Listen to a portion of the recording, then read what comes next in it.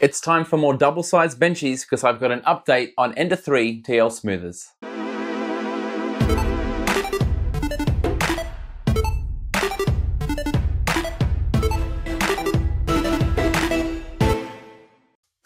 I very recently released a video testing TL smoothers on my Ender 3. In that video I set up a nice back-to-back comparison with stock versus having a TL smoother on the extruder. Now in that video I stopped short because the extruder made no difference, and that's because in a previous video on my Cocoon Create Touch, which says very similar electronics being 24 volts and having A4988 stepper motor drivers, only extruder TL smoother made a difference, X and Y did absolutely nothing. I made an assumption, and you know what they say about that. Immediately after releasing the video I had commenters telling me that I should have tested on axis X and Y. I must commend them for how polite and constructive they were. Normally in YouTube, comments are just not that nice, so I really appreciate it. Several people commented that Nexi Tech, when he tested the Ender 3, added TL smoothers to X and Y and he had great results. Another gentleman by the name of Grant Peck posted up that he had added a single TL smoother to the extruder and that it got rid of the banding and that his results were completely different to mine.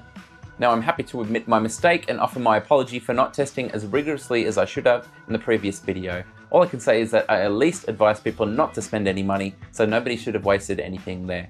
There's only one thing to do, and that was to test with TL smoothers on axis X and Y, so I jumped straight into it. I started off the 7-hour print before I left to work, hoping it would be ready for me when I got home. But when I got home, I realized I had made a stupid error, and that I plugged in a fan instead of the Ender 3 into the PowerPoint. Anyway, here's take 2.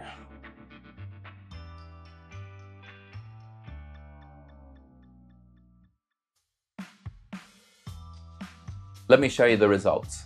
Here is the original print without any smoothers side by side with smoothers on the extruder X and Y. Something has definitely happened. I wouldn't say it's gone. I'm not even sure if I would call it better. At this point I was ready to stop, but I thought I shouldn't make the same mistake again and it would be diligent to add another one to the Z axis, so I had one on each and I ran that print with the same G-code, same filament, one more time.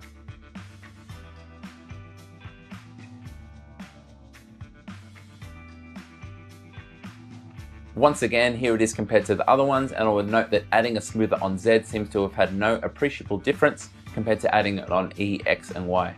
Again, the result was different, but not necessarily better. The banding was still there, but it almost looked like it was a little bit melted. Conclusion, well, I don't really know what to think. My results are different to other people running the exact same mod, so I'm kind of scratching my head trying to work out what's happened.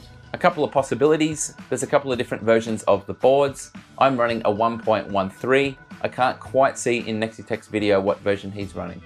I've updated my firmware to the unified Marlin firmware from TH3D, and Grant Peck said in his post, and I agree with him, that he's running the standard firmware, but it should have no difference at all. I suppose it is possible to have some variance in the different TL smoothers out there, but apart from the mounted diodes, they're a very simple device and the potential for change shouldn't really be there at all. All I can really conclude is that the results are inconsistent. The good news is that TL smoothers are exceedingly cheap. We're talking $5 each when you buy 3 for $15, as in the Amazon link below. If you take a punt and you lose $15, it's not the end of the world, but of course if you're happy with your current prints, then just don't worry about it at all.